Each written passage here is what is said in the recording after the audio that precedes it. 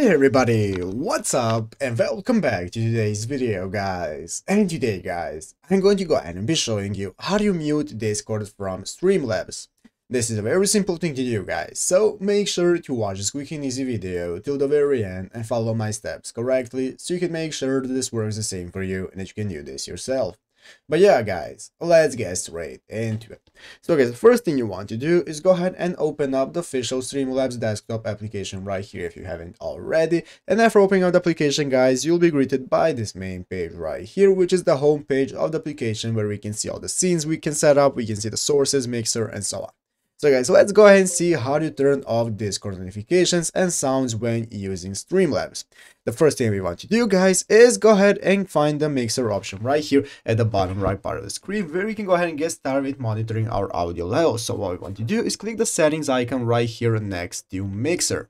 And after clicking on the settings icon, it's going to open up this menu right here where we can go ahead and manage our source settings and our global settings. We have the global settings option as well, but we do not need that right now. What we want to do is manage our source settings. So guys, what we want to do if we want to turn off Discord notifications so our viewers or our recording cannot hear it, what we have to do is click on desktop audio right here.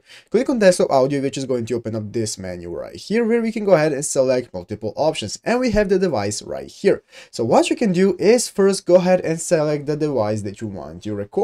So you can either directly record your speakers or your other speakers or your headset, doesn't matter. And after that guys, what we want to do is select audio monitoring right here. So as you can see, if we select monitor and output, this is going to go ahead and record our monitor and our microphone as well. So this will record the speakers as well as our microphone. So what you want to do is go ahead and turn one of those options off. If you turn it off and set it to monitor off, then it will no longer record your headset or speakers, and your viewers will not be able to hear your Discord notifications, but only your microphone and so on. So you want to set it like that, and after that they'll no longer be able to hear it. But yeah guys, basically that is how to do it. So I hope this video was helpful. If it was, make sure to leave a like and subscribe to the channel. So yeah guys, thanks for watching, take care and bye.